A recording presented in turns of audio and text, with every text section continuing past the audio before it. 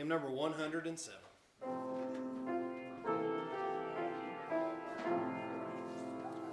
What a friend we have in Jesus, all our griefs and sins to bear. What a privilege to carry everything to God in prayer. Oh, what peace we often forfeit. Oh, what needless pain we bear.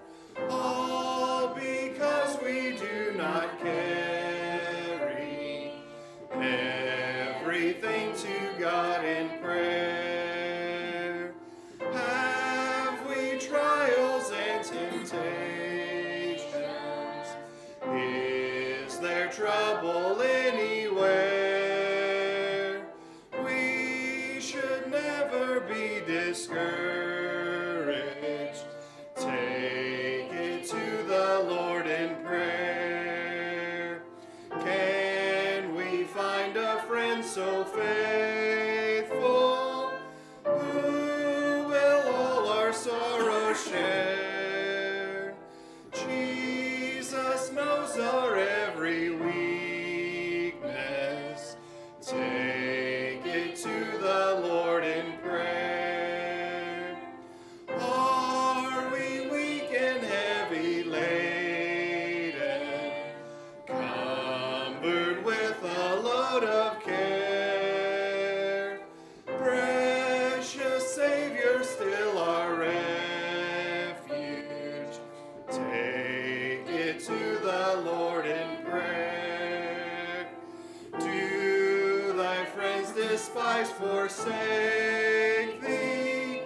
Take it to the Lord in prayer. In his arms he'll take and shield thee. Thou wilt find a solace there. Amen. Good singing. Let's go to Lord in prayer.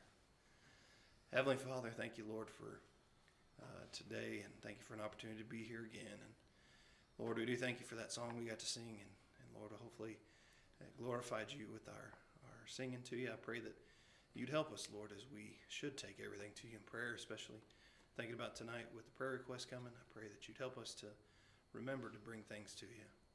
Pray you'd be with pastors who brings your word now. Give him what we need tonight. In Jesus' name, amen. You may be seated. All right. We'll start off tonight by reading a letter from one of our missionaries, Brother Hanson, a missionary to Chile. And so as soon as I find my glasses, I reckon there it is. Otherwise, there won't be any reading tonight. Boy, I tell you, I don't know what happened 10 years ago. I didn't need these things, but kind of went downhill pretty quick. All right, this right here is Brother Hanson from Chile. This is the November-December prayer letter. It says, a certain man went down to Jerusalem to Jericho and fell among thieves, which stripped him of his raiment and wounded him. Luke 10:30. That sounds familiar. That's what I preached this past Sunday. It says, our journey back home to Punta Arenas was 2 months overdue because of the airline's inability to fly us back because of an expiration date on our visa's extension. I never felt so low watching people board the plane and told I could not go back to our home in Chile. I think that after this year, we can all relate to wanting to go home. For now, our home is in this temporal body, 2 Corinthians 5:6. But one day we'll be absent from the body and present with the Lord, verse 8. So we returned to our house and our church to reconnect with our boys and friends, and we walked right into an outbreak of COVID-19. I did not have any symptoms, but my wife did, and she was uncomfortable, but her symptoms were mild. Our paperwork was approved out of the consulate office in San Francisco, California. About the time it was approved, Chile opened its borders to foreign residents to re-enter. We could not have completed our re-entry had it not been for the people along the way that extended themselves selflessly on our behalf to process paperwork, rearrange schedules, finances, and most importantly, prayed us home. We continue to be inspired by strangers' kindness and draw comfort even in the darkest nights that hope does still exist. The parable of the Good Samaritan is still a relevant picture of mercy extended to our fellow man who was robbed, then saved at the roadside by someone who did not even share in the same religion or culture. This extraordinary act of kindness was a selfless act of love with no reward or gain or profit. Still, his merit of grace extended an ordinary citizen in coming to an aid of another. This act of power is a source of enduring hope in unpredictable times and has undoubtedly played out in our own lives. While we could not be with our family or friends during the holidays, our Good Samaritans did emerge on our return to Punta Arenas, reminding me how special we all are. And no doubt, the teaching of Christ has served a more excellent light in the coming together to worship in truth. The account of Jesus' birth as a star shone in the sky gave light to the shepherds, guiding them to the place of his birth, gave hope in uncertain times. As we finish out the remainder of the year into the new, we hope to place a gospel message once again in every mailbox, redeeming the time that has been given to us to finish what we started. We are now free without arrest to move about the town during the week. Will you keep this region in your prayers, as our government officials still have a tyrannical hold in using the virus's spread to keep people in their homes during the weekend? I will have to use my time wisely to arrange additional Bible studies with new individuals and resume my Spanish lessons with our teacher. Will you pray for Lisa as she finishes her graduate program? Many opportunities have opened for her in online classes. We also have an opportunity to purchase a vehicle thanks to the help of the Robinsons. It will be helpful with the ministry. Happy to be back to the work that the Lord has for us. Thank you, Derek and Lisa Hanson. So they're back in country, and we'll just pray that the rest of the missionaries eventually make it back in the places that God wants them to go. And certainly that's all up to the Lord, and that's in his time. So, but we do need to pray for them. All right. Yes. Who have we got that aren't back yet? Well, right now, brother, the one that's in Bangladesh, Moriarty, he's one. And let's see, Brother Patterson is not back yet. And that's the only two, I think, that there are. Well, yes, and the Wallers. And that could be, well, that could be quite some time, actually, because, they go different places. I mean, they may get into one place, but they may not be able to get to another, but the timing has to be right, and so, like I said, pray for all of them. The rest of the missionaries are where they're supposed to be. Except for, well, that's our new missionary. He's not back yet either. In fact, it doesn't look good for him going back anytime soon. Oh, really? Yeah. And I don't understand that, because I thought that country's, their outbreak was pretty much over from what they say, but I don't know. So, all right, Matthew chapter 17. Matthew chapter 17.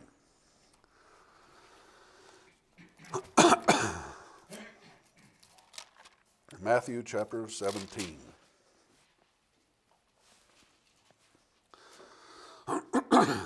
Now, tonight may get a little bit more meat, maybe, possibly. We'll see how it goes. Matthew 17. I'm not too worried about throwing out a little bit of meat on Wednesday nights, because I figure if you're here on Wednesday nights, well, then you're ready for the meat. Amen. Matthew chapter 17, look at verse 1. It says, "And after 6 days, Jesus taketh Peter, James, and John, his brother, and bringeth them up into a high mountain apart." Let's pray. Father, we thank you tonight, Lord, for the opportunity to be in your house. And Father, I'm just thankful for the opportunity to teach your word. And Lord, I'm just thankful that Lord, that you gave us your grace, Lord, and your Son, Jesus Christ, died on the cross for us, Lord, and not only saved our souls, but Lord, also gave us access to the throne of God, that we can come to you in prayer, gave us the Holy Spirit, Lord, that can teach us the scriptures. Lord, as Christians, we have so much to be thankful for. And Lord, I just pray tonight that you open our ears to the truth and help us to learn from these scriptures, Lord. We ask this in Jesus' name. Amen. Now here in Matthew chapter 17, Jesus had come into the coast of Caesarea Philippi, and when arriving there, he began warning the disciples about the bad influence of the false doctrine of the Pharisees. Jesus referred to this as leaven. And then later after that, Jesus made a prophecy about how he would build his church. Now you see all this back in Matthew chapter 16, the previous chapter. In fact, in Matthew chapter 16, 18, Jesus says, he says, "And I say also unto thee, Thou art Peter, and upon this rock I will build my church. Now, that's one of the things I think that a lot of Christians have missed in Scripture, or maybe sometimes forgets about, maybe sometimes just ignores. And that is, it's not the preacher who builds the church. Okay? I hear a lot of, sometimes I hear people saying, well, you know, this pastor took it, a church that was from this, and then he grew it to this in a certain amount of time. Or maybe sometimes they'll say, so and such grew this church to where it's thriving today. I'm just going to tell you, preachers get no credit for that. It's the Lord who builds his church. It's the Lord who adds unto his church. Jesus said, I will build my church. It's his church, he built it. Okay? And that's one of the things, I'll tell you folks, we need to be careful about us taking any credit or giving glory to ourselves for anything. It's the Lord who does it. Okay? And it's the Lord who gives the increase. It's the Lord's church. He built it. And no one else should ever get the glory other than Jesus Christ for the success of any church. Now, 6 days later, after this, Jesus spoke to the disciples. And we're told here in chapter 17 that Jesus took the 3 disciples up on the high mountain, separating them from other disciples. And the 3 disciples that Jesus takes up on the mountain are Peter, James, and John. Peter, James, and John are known as the inner circle of Jesus Christ, meaning that these were the 3 men that were allowed to see certain things, 3 disciples that were allowed to see certain things that the other disciples weren't allowed to see. And this is one of those things. There are other times that Jesus would just take those 3. And we don't know why the Lord singled out those 3 disciples specifically to let them see or experience things that the other disciples never got to see or experience, but he did. Now, look at verse 2. It says, and was transfigured before them, and his face did shine as the sun, and his raiment was white as light. Now, what Peter, James, and John saw here was Christ in all of his glory, just as it will be when he returns to this earth to rule and reign. If the rapture were to happen tonight, the view that you would see of Jesus Christ is the exact view that Peter, James, and John saw. At the end of the tribulation, when Jesus comes back with his armies in heaven, Revelation chapter 19, when people look at Jesus, they're going to see him exactly as Peter, James, and John saw him here. How do we know that? How do we know that this is the way he's going to be at his second coming? Well, look just 3 verses earlier, back in Matthew chapter 16, look starting at verse 27. Jesus tells everybody exactly what they're going to see. In Matthew chapter 16, verse 27, it says, for the Son of Man shall come in the glory of his Father with his angels, and then he shall reward every man according to his works. Verily I say unto you, there be some standing here which shall not taste death till they see the Son of Man coming in his kingdom. Now get this. He's standing there right there with them physically. He's already came the first time. The first advent's already happened. He's been born to this earth, and he came to present himself as king. Here in Matthew 16:28, he's saying, some of you standing here will not taste death until you see the Son of Man coming in his kingdom. Well, he wasn't lying. There were some that were standing there that would not die until they saw the Son of Man coming in his kingdom. You know who those people were? Peter, James, and John. Because starting right there in Matthew 17:1, that's all of a sudden he takes them up on a mountain and he shows them the Son of Man that will come, the second coming of Christ. If you think about this for a second, do you realize Peter, James, and John got to see both the first advent and the second advent? That's wild, man. I started thinking about that. They got to see Jesus physically standing there as the Lamb of God. And then they get to see him as the Lion of Judah when he comes back. That's what they got to see. Now notice there in chapter 17, starting at verse 2, and it says, and was transfigured before them, and his face did shine as the sun, and his raiment was white as light. Just think of it. This is exactly how we're going to see Jesus one of these days when that trump sounds and we're caught up in the air to be with the Lord. This is the exact same Jesus that you will see when you're absent from the body, present with the Lord. We will see Jesus as he is, and the way he is the way Peter, James, and John saw him there on that mountain that day. Look at verse 3. It says, and behold, there appeared unto them Moses and Elias talking with him. Now, another reason that we know that Peter, James, and John were looking at Jesus the way he's going to be when he comes back, second coming of Christ, is because of what we read back in Malachi chapter 4. Turn back to Malachi chapter 4. Now, I purposely looked at this because you only got to turn one book back to Malachi. Amen? Just one book. Malachi chapter 4.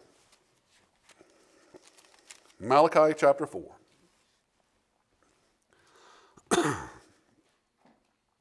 The very last chapter before the years of silence and the birth of Jesus Christ. Very last chapter of the Old Testament. Now, Malachi chapter 4, look if you would at verse 3. It says, "And ye shall tread down the wicked, for they shall be ashes under the soles of your feet in the day that I shall do this, saith the Lord of hosts.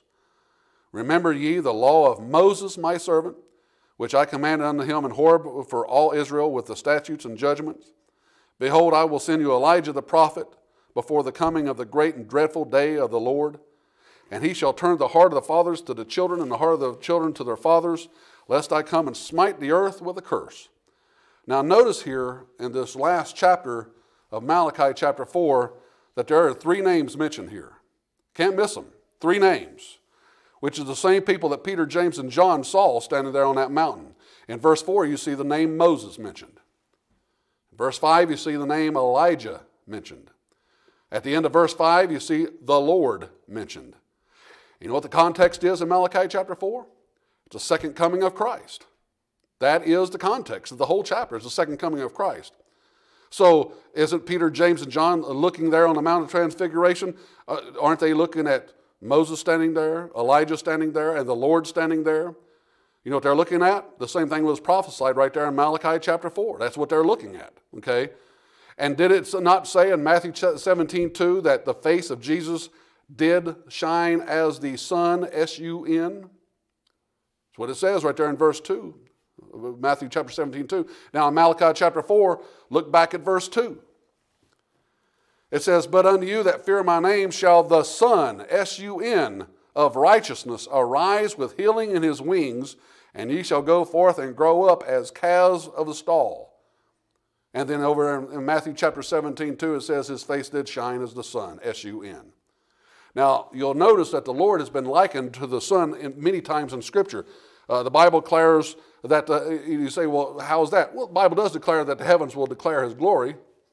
And the S-U-N, sun, is a picture or type of Christ. It is a type of Christ. Just as the moon is a great picture type of the bride of Christ, or believers today who has no light of their own, but what is the bride supposed to do? It's supposed to reflect the light of Christ. We have the light of Christ within us. We're supposed to let that light shine out. We're not supposed to hide it. We're not supposed to hide under a bushel. We're not supposed to do these things. Why? We're supposed to let that light shine. And so what you see the sun, S-U-N, is a picture of Christ, the sun, S-O-N, and the moon is a type of us. And when you look up, that's what you see, the glory of the Lord. Now, turn back to Genesis chapter 1. Genesis chapter 1. And I'm going to show you here that just how much of a type the S-U-N, sun, is a type of the Lord Jesus Christ.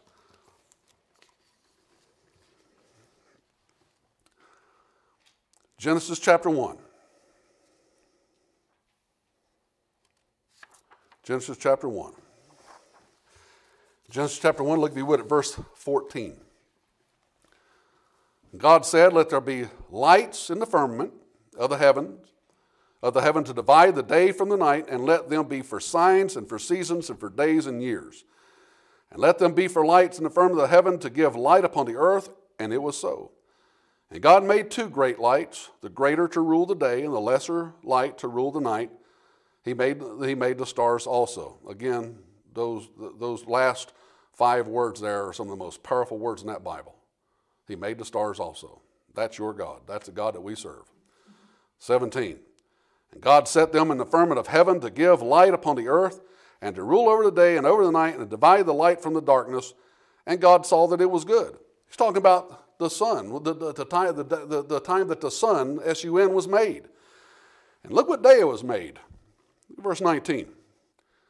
And the evening and morning were the first day. Now, or fourth day, sorry, fourth day.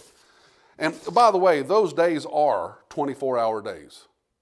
Okay, now I don't want you to misunderstand me tonight. The days of creation were literally 24-hour days. We know that because it says in the evening and the morning were the first day. The Hebrew day starts at 6 p.m. and goes from 6 p.m. to 6 p.m.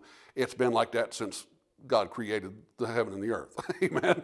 So that we're talking 24-hour days, all right?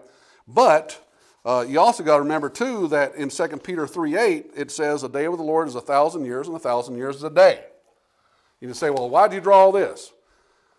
Days of creation. With the Lord, a day with the Lord is 1,000 years, and 1,000 years is a day.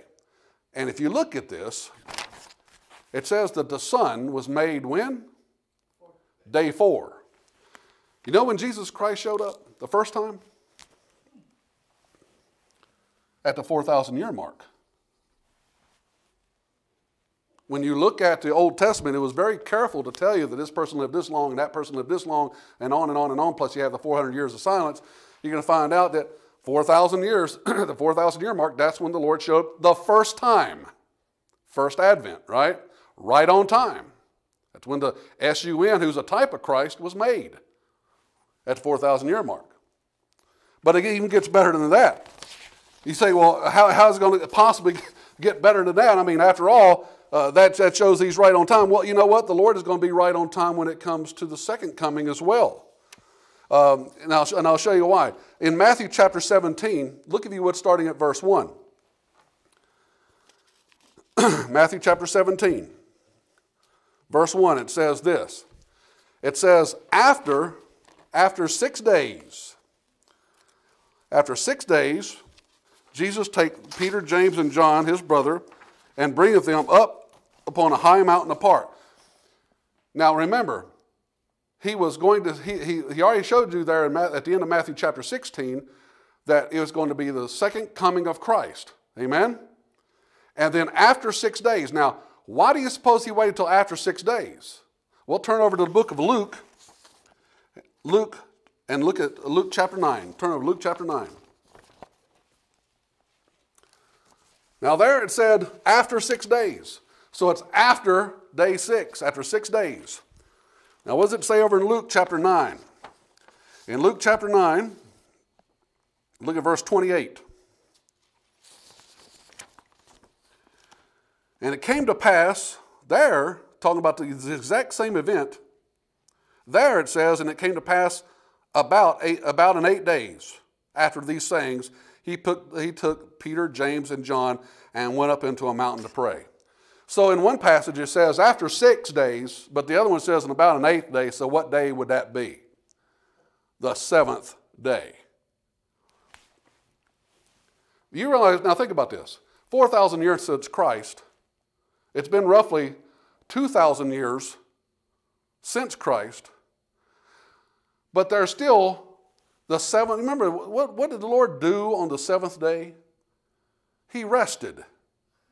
Amen? There's a time of rest coming for this earth. Time of rest. What is that called? That's the 1,000-year reign of Christ. There's still another 1,000 years to go. But now that 1,000-year reign is going to be, that's when Christ is going to come back. Sometime, I mean, we're right there. Because that's at the end of the 6,000 years right there. The 7,000 year actually starts here. So we're right there. But notice he takes them up to show them a high mountain apart after 6 days and about an 8th day. So when he takes them up there, you know what he's going to be? He's going to be right on time again. Why? Because he's going to come back and he's going to rule and reign for 1,000 years. That's what you see.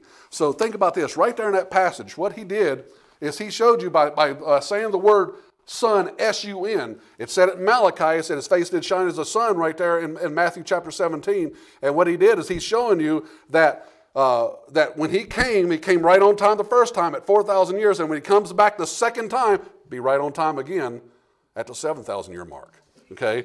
That's what he shows you right there. Now, in Matthew chapter 17, look at verse 2 again. By the way, when the S-U-N shows up, sun, when the sun comes up, you realize that today, do you know what represents us? Darkness. These are dark days.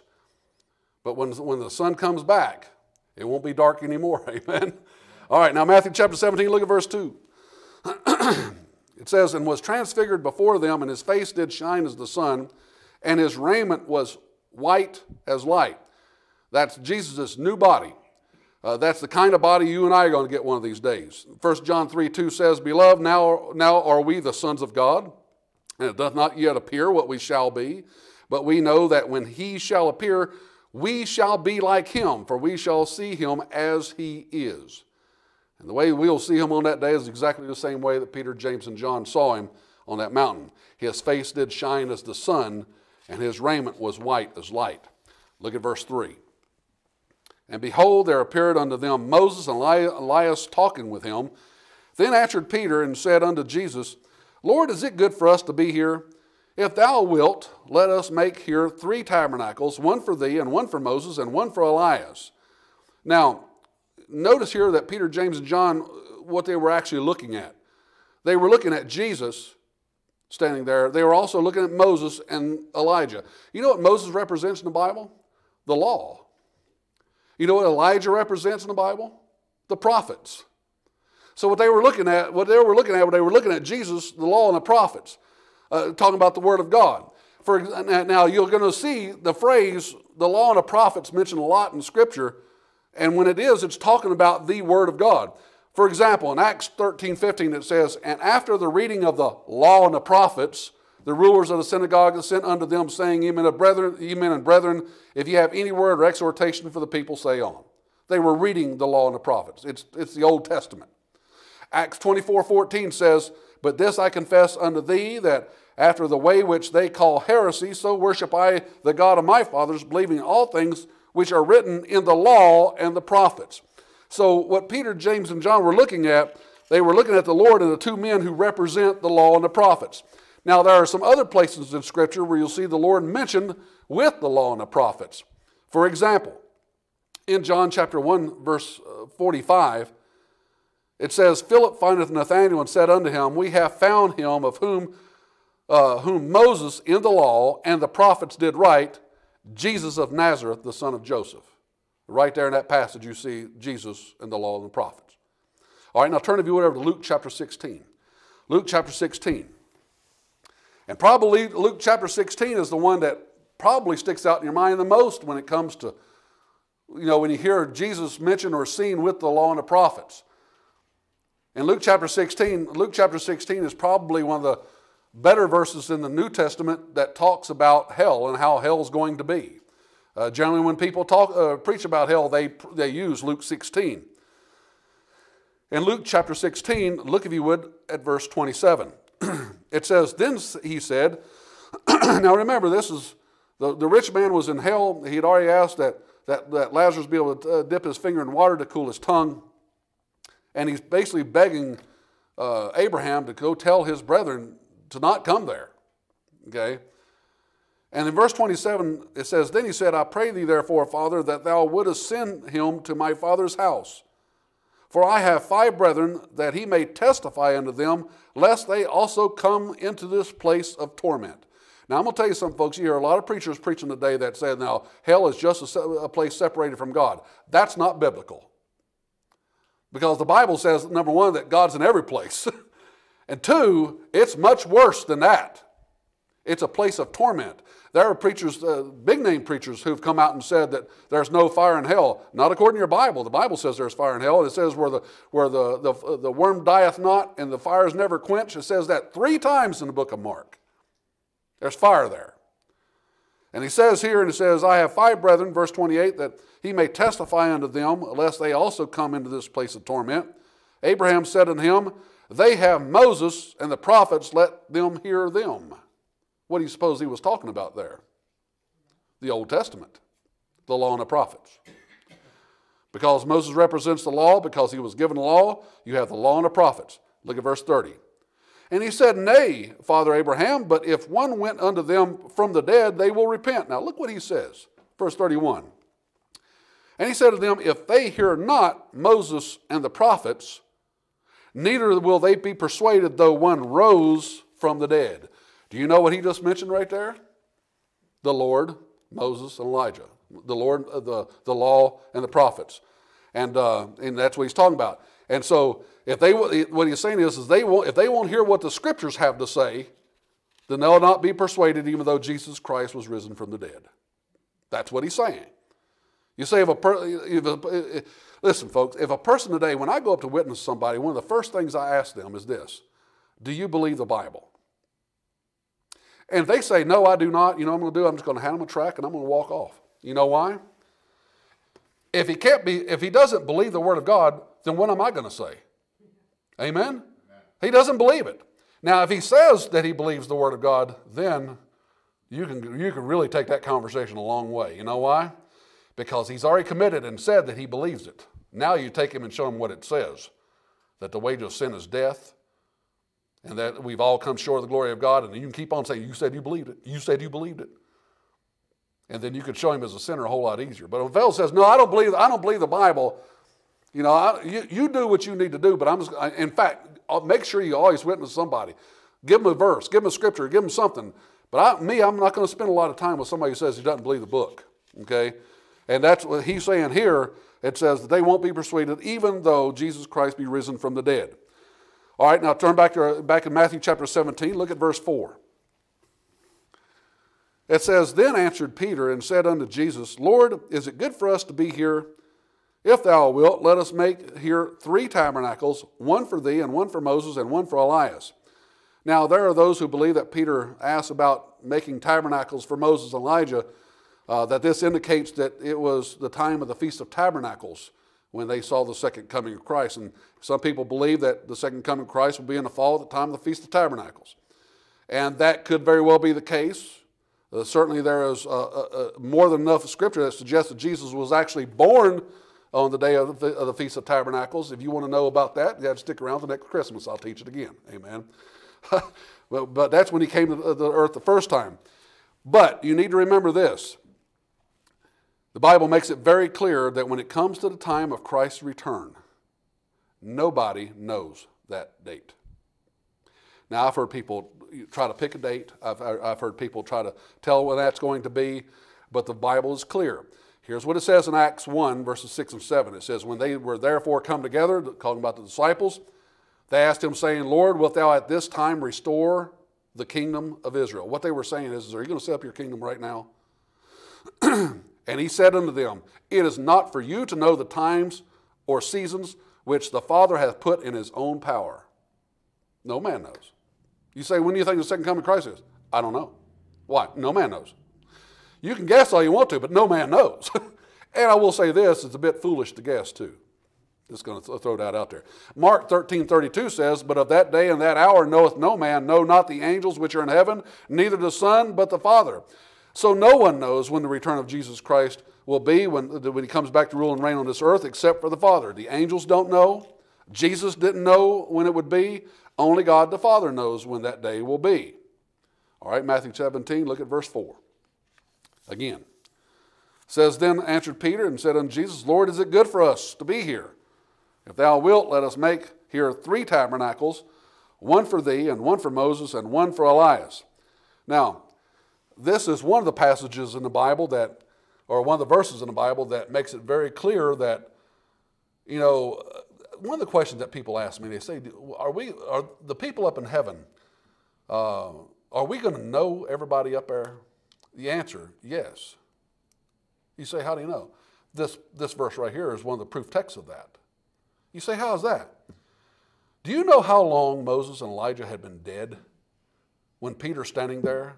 Notice nowhere in that verse does Jesus say, Peter, James, John, I'd like to introduce you to Elijah and Moses. Here they are. That's Moses, that's Elijah. He didn't do that. They see Jesus with 2 men. That's what they see. And all of a sudden, Peter says, should we build a tabernacle for Moses, Elijah, and you? Should we do this? How did he know that was Moses and Elijah?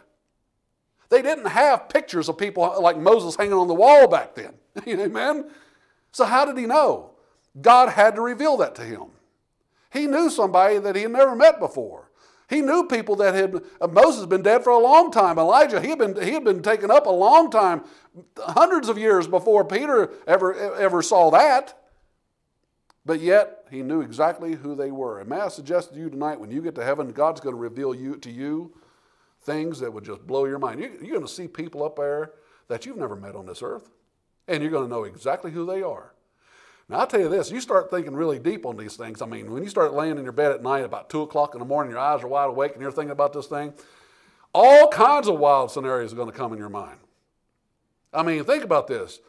Do you realize there's probably somebody who hadn't even been born yet?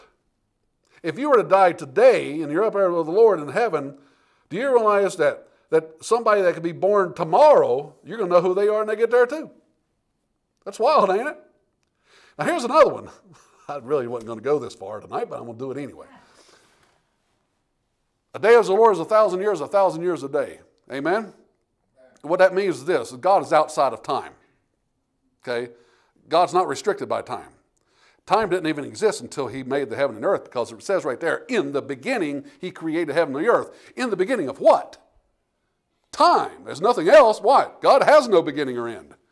So it has to be time. Now with the Lord, a day with the Lord is 1,000 years a day. If you take that to be literal, which I do, can you imagine? Now think about this. My dad passed away in 1995. Now that was what? 15 years ago. That's 25 years ago. Boy, time flies. 25 years ago. But if a day of the Lord is 1,000 years and 1,000 years a day, that means a possibility of meaning that all of a sudden if I were to die tonight and be absent from body, present with the Lord, and all of a sudden I get there in heaven and I see my dad stand there, he's going to look at me and say, man, it's only been about 15 minutes. Ain't that wild? Amen. See, that's the things that preachers think about, late at night. Okay. All right. Verse 5. Good to know that we're going to know people up there. Amen. Verse 5. While he yet spake, behold, a bright cloud overshadowed them. Behold, a voice out of the cloud which said, This is my beloved Son, in whom I am well pleased. Hear ye him. Now, this is one of the 2 times that the voice of God was heard from heaven, speaking about how he was pleased with his Son. The first time was back when Jesus was baptized. Turn, if you would, to Matthew chapter 3. Back to Matthew chapter 3. Matthew chapter 3. Look at verse 16. And Jesus, when he was baptized, went up straightway out of the water, and lo, the heavens were opened unto him, and he saw the Spirit of God descending like a dove and lighting upon him. And lo, a voice from heaven saying, This is my beloved Son, in whom I am well pleased. Now, if you'll notice here, he said, This is my beloved Son, in whom I am well pleased. But over in Matthew chapter 17, when the voice of God comes again, after he takes him up on the Mount of Transfiguration, notice that the Father adds 3 words to that. In Matthew chapter 17:1, he adds the words, Hear ye him. That's pretty good advice right there, amen? The Bible says, He that hath the ear, let him hear. All right, back to Matthew chapter 17, look at verse 6. And when the disciples heard it, they fell on their face and were sore afraid. And Jesus came and touched them and said, Arise and be not afraid. And when they lifted up their eyes, they saw no man save Jesus only. Elijah wasn't there anymore. Moses wasn't there anymore. And Jesus was just as he was before he took those disciples up on that mountain. And rather than being all of his glory as the Lion of Judah, he is now again the Lamb of God, which taketh away the sin of the whole world. Verse 9. And as they came down from the mountain, Jesus charged them, saying, Tell the vision to no man, until the Son of Man be risen again from the dead. Now, why did Jesus say that? Why did Jesus say, tell the vision to no man? I mean, didn't he want people to know about it? Didn't he want people to know? Why did Jesus tell them to tell no man about the vision that they just saw? Well, remember, the vision that they just saw was Jesus Christ in all of his glory as the King of Kings, as the ruler of the whole world, as the Christ, the Son of the living God. That's the vision that they just saw. They saw him when he's going to come back the second time. Now, you'll notice when reading the Gospels that Jesus did not want those who knew that he was the Christ, the Son of God, to reveal to others that he was the Christ, the Son of the living God. And you say, well, why is that? Well, get John chapter 1 in one hand and get Matthew chapter 16 in another. John chapter 1 and Matthew chapter 16. When you read through the scriptures, every time that Jesus would do something or say something, or people would see something that would reveal who he was to be the Christ, the Son of the living God, he would say, don't tell anybody about that. Don't tell anybody about that. You say, why is that? John chapter 1 and Matthew chapter 16. All right, I'll wait till everybody gets there. John chapter 1 and Matthew chapter 16. John chapter 1, Matthew chapter 16. All right, in John chapter 1, look if you would at verse 29. The next day John seeth Jesus coming unto him, and saith, Behold, the Lamb of God, which taketh away the sin of the world. This is he of whom I said, After me cometh a man which is preferred before me, for he was before me. And I knew him not, but that he should be made manifest to Israel. Therefore am I come baptizing with water. Now when he says be made manifest to Israel, that's showing him to be manifest as the Christ, the Son of the living God. In other words, what John was saying was, all you people of Israel, if you will humble yourselves right now and come up here and humble yourselves, get down this water, and when I baptize you, that's going to manifest that to you that Jesus Christ is the Son of God and he is the Christ. That's what he's saying. That'll be manifest to Israel. All right, now flip over to Matthew chapter 16. Matthew chapter 16. Matthew chapter 16.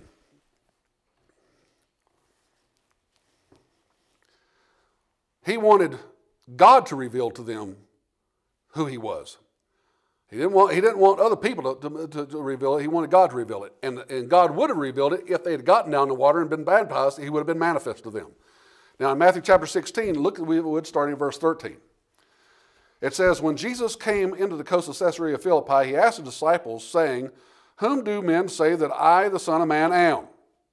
And they said, Some say that thou art John the Baptist. Well, those people obviously had not had Jesus Christ manifest to them. Some say Elias. Them guys either. And others, Jeremiah or one of the prophets. They had not been baptized yet. They had not been baptized by John the Baptist. Jesus Christ had not been manifest to them yet, because they would not humble themselves to get down in the water. So they're thinking that he's Jeremiah or Elias or one of the prophets or John the Baptist. Verse 15. And he saith unto them, But whom say ye that I am? And Simon answered and said, Thou art the Christ, the Son of the living God. Now watch. Verse 17. And Jesus answered and said unto him, Blessed art thou, Simon Bar-Jonah. Watch it. For flesh and blood hath not revealed it unto thee, but my Father which is in heaven. And I say unto thee that thou art Peter, and upon this rock I'll build my church. The gate of hell shall not prevail against it. Drop down to verse 20. Then charged he his disciples that they should tell no man that he was Jesus the Christ. Why? Because he wanted not flesh and blood to reveal it, but God to reveal it when they would get down and humble themselves and be baptized like they were supposed to. How many of you see that? All right. Now, I'll give you some more verses that back that up. Flip over to Matthew chapter 12. Matthew chapter 12. Matthew chapter 12. I'm trying real hard to keep it in Matthew tonight. I really am. Matthew chapter 12, look at verse 14. Then the Pharisees went out and held a council against him, how they might destroy him. But when Jesus knew it, he withdrew himself from thence, and great multitudes followed him, and he healed them all. He healed every one of them. Now, only the Son of God could do that. Only the Christ could do that. Look at verse 16. And he charged them that they should not make it known. All right, now flip back to Matthew chapter 9. Matthew chapter 9.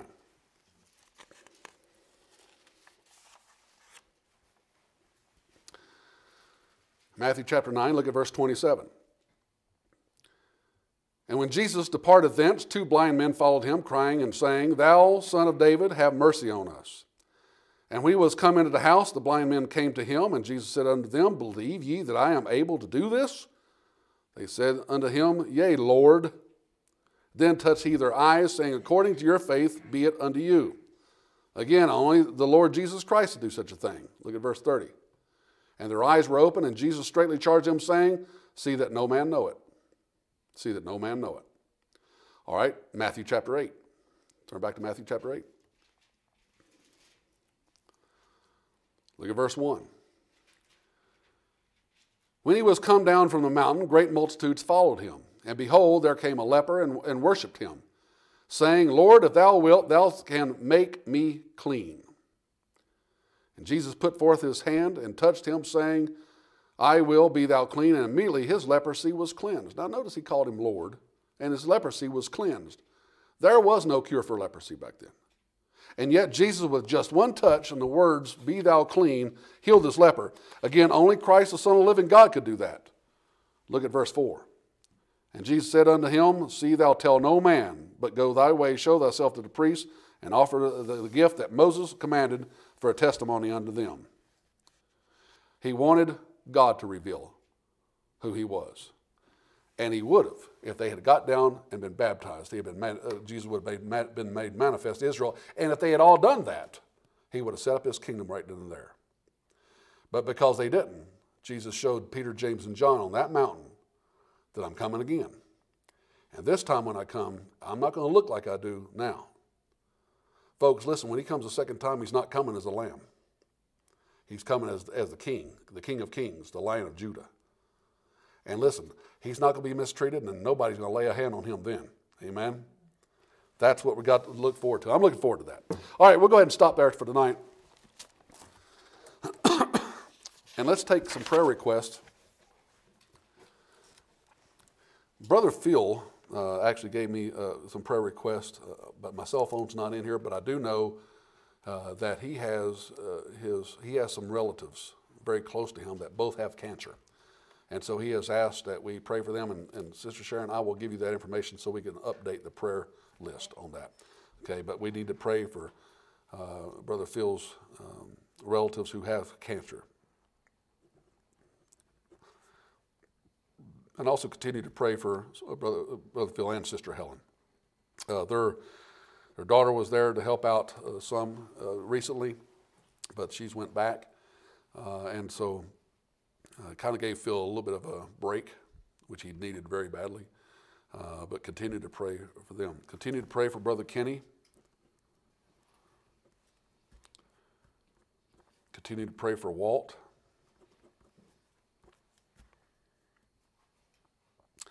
The Barnharts contacted me today, and they're in need of a vehicle. The vehicle that they were driving is, well, it gave up the ghost. And they're not, Dan needs a vehicle to be able to get a job or to go to work. And so they asked we would pray about, them getting a vehicle. So let's make sure we pray about that, okay?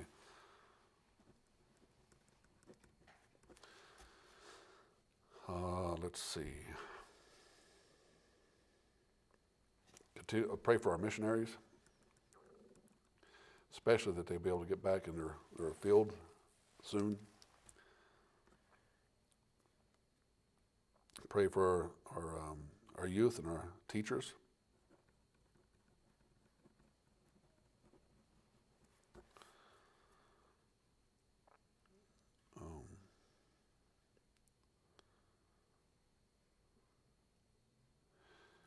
Pray for Lily Story's medical.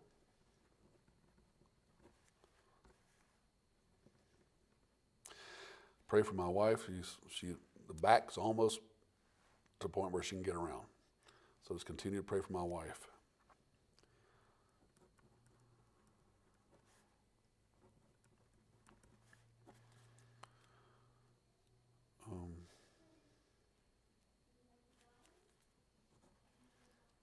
What else? You need to keep our first responders and Yes. Military and law enforcement. Let's make sure we pray for our first responders, law enforcement, fire. Here a couple of weeks ago, we were having a Saturday pastor's class here, and like every fire truck in the entire country showed up, and they had a big rally right here in our parking lot, and we didn't know what was going on. Turned out they had a young child of one of the firefighters had just come home she was very sick with something. I don't know what it was. and she missed her birthday. So what they did was they drove all those fire trucks in front of her house. But I didn't know that's what it was. The first thing I thought was, man, they're here to do a fire inspection. But then I looked and there were all these different fire trucks. Like, boy, they sure brought a lot of people. Amen. But yeah, let's do pray for our first responders. Let's see, pray for our country. Brother Larry, will you be traveling any this week? Not this week. Amen. Amen.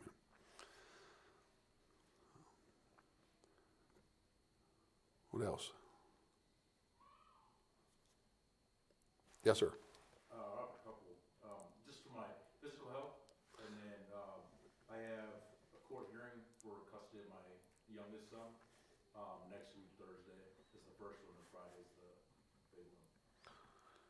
All right, let's pray for Brother Josh and his health, and that the court hearing will go the way he wants it to go. Let's pray for that. What else? Barbara Bergstrand. Continue to pray for Sister Barbara Bergstrand. For today. And she's looking forward to some, in April, she thought she could see another specialist that might be able to help her out. Yeah, so far, I mean, she's went to a lot of doctors, and about the only thing that's helping her out is a unexpected side effect. You know, so let's continue to pray for her that she's able to get rest. The problem is she goes to sleep, but then she doesn't sleep very long. She's back awake, and then she falls asleep and she's back awake, and she's afraid if she comes to church she's going to fall asleep. And I told her, I was like, sister, that's happened to me my entire ministry. Amen. I was like, just, I wish we had pews, that way you couldn't fall clean out of the thing, But let's pray that she really wants to come to church. And but let's just pray that the doctors will have wisdom to fix whatever there is there to help her out to sleep. I got a great blessing this past week.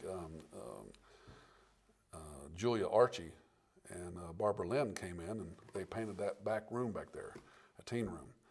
And in fact, they just finished up today. They've been hard at it for 3 days. And finished up about an hour before the service started. And I thought, man, the paint's going to be wet and everything, but it isn't. It's dry and everything looked good. So that was a great blessing.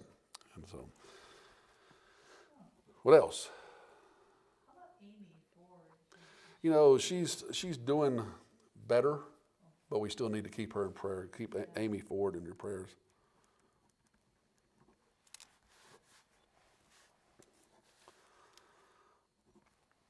Let's pray for Arlene Kegley. I didn't know if you knew it or not, but she's moving. Oh. Yeah, I know. I didn't know it either. I talked to her. We talked to her yesterday. And she's moving to Scobie. That's where she's moving there. Her daughter is there, and so just keep her in your prayers. She sold her house in Cascade, and just keep her in your prayers that the move will go smooth and everything. Okay, and she'll be able to find a church there too. So let's make sure we pray for her.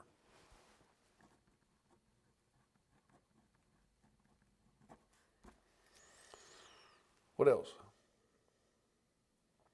Keep Lola Thorson in your prayers and the Zerns. Keep both of them in your prayers.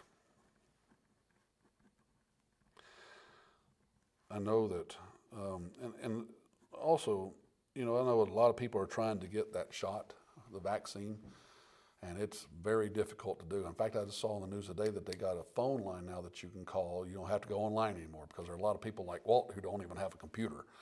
So they got the phone line now that you can actually call and set up when you're going to get it. But it's those lots are going awfully fast. I know that Brother Phil tried to get the vaccine last week, and he said that it was 15 minutes after the time started, and then all 1,500 of the vaccines were gone. And so just pray that our older population is able to get it and be able to get both shots, as soon as possible. I know that I saw today that 18,000 in Montana has had both shots.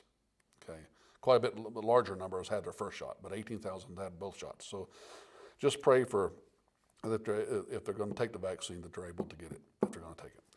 Also, again, pray for Lola Thorson and Zerns. Did you have a prayer request? I just have one unspoken. Okay. Anybody else have any unspokens? 1, 2, 3 unspoken.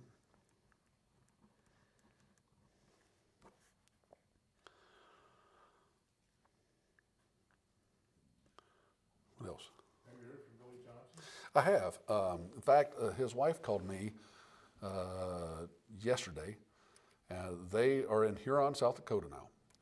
Yeah, and that's something we do need to pray about.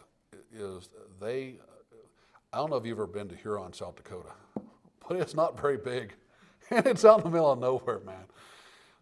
I did find a church there in Huron, though. Believe it or not, an Independent Baptist church right there in Huron, South Dakota. Problem is, the pastor hadn't called me back yet, so I don't know. I'm hoping it's still open. But pray about that. Pray that they'll be able to find a church, but also that they'll be able to find a place to live, because they're actually staying with a friend 30 miles away from where he actually has to work. And he's working right there in Huron. That's where they're putting up and he's working outside again, putting up those windmills. Before he was back inside, but now that they moved him, he's back outside climbing those things. But they said they do need prayer to find a house, because they said everything there is old. If it's for sale, it's old and ready to come apart. And if it's not and it's either that or it's not for sale and somebody's living there. And that's kind of what you get with little bitty towns. I mean, that's kind of the way it goes. But he did say, ask us to pray that him and his wife would be able to find a place to either rent or buy or something while they're there. So I told him, I was like, if everything is in that bad a shape, brother, I'd rent. Amen. Well, I know that he was in Missouri for, I think, about 18 months. And I think he's probably going to be in Huron for about the same amount of time. After that, he did say they want to move back, but he's making pretty good money. And so depending on where the next location is, he may follow him or he may come back here. I don't know. But we just need to pray that he stays in church and that he's able to find a place to stay. And so be in prayer about that.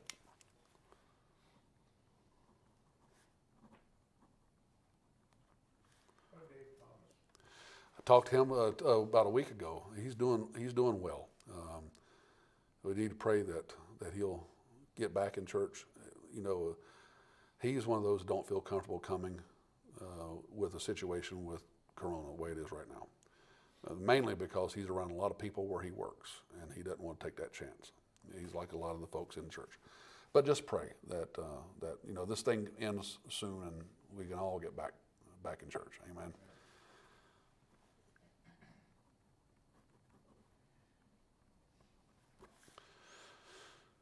Continue to pray for our visitors who've been coming. Pray the Lord will send us more visitors.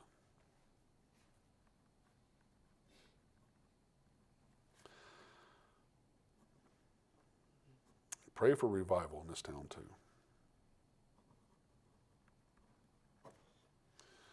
What else?